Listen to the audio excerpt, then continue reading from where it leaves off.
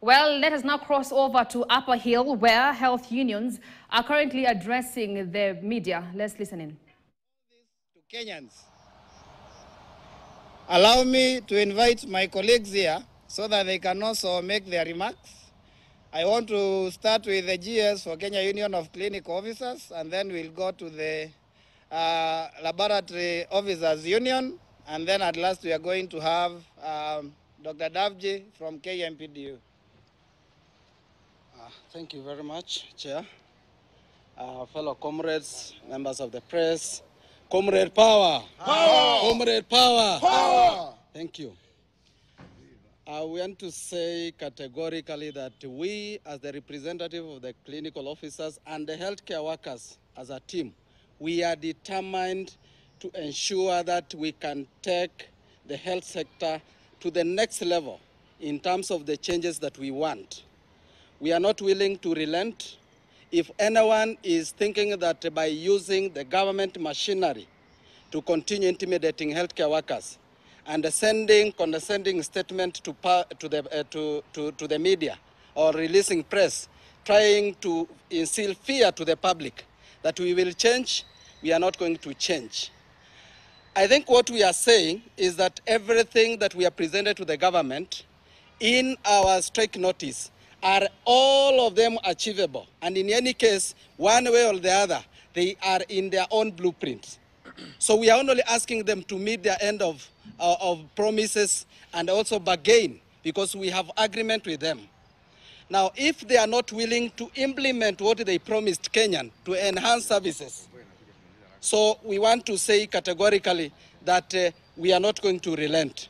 Specifically, the AG statement, which is actually following up a statement by the Kindiki last week, which they are trying to intimidate and cowards that we should not go for protest. We are saying we are not contemners of any court order, and we have not breached any constitution, article on the constitution. If there is any, they will have mentioned. So stop fabricating and sending information that are lies. We are determined to bring the change we want. Thank you. Thank you. Let's have the lab union. Comrades, power! Power! Comrades, power! Power!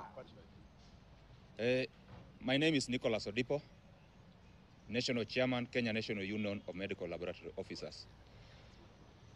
We are here to condemn in the strongest word possible the statement of IG Koome.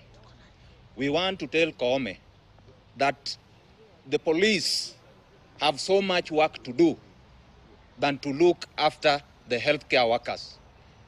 Right now, the schools in Baringo, the schools in Samburu, the schools in West Pokot and Turkana are closed. Unfortunately, the IG Koome has never commented on those schools which have been closed because of banditry and criminal activities taking place in those areas. But when healthcare workers who are peacefully demonstrating and exercising their rights as per the Article 37 of the Constitution of Kenya, he comes and starts threatening us. That is, he gets strength in that area. We are telling him tomorrow at 9 a.m. we shall be on the road and we shall sing, yes. We shall use vuvuzelas, yes. We shall use whistles, yes. We shall dance, we shall play music, yes. Make noise, for whatever, and sleep on the road, yes. For whatever thing that will happen. Yes. We will not be coward, and we will do what we want under the Constitution. Thank you. Thank you so much. Comrades, viva! Viva! Comrades, power! Power! As KMPDU and other civil societies, we've already proceeded to court against the defamatory action and statement that was released yesterday. So I think as a union and as the civil societies will serve the AG onto that, because the IG on that, because it can't contravene the Constitution. Everybody, every Kenyan is below the Constitution, and we all have to comply. On the flip side, I want to say that the government is the one on strike. All these public health sector unions, KMPDU, KUKO, and KUMLO, we are all been saying we are ready to meet. But it's the government that has continuously been on strike.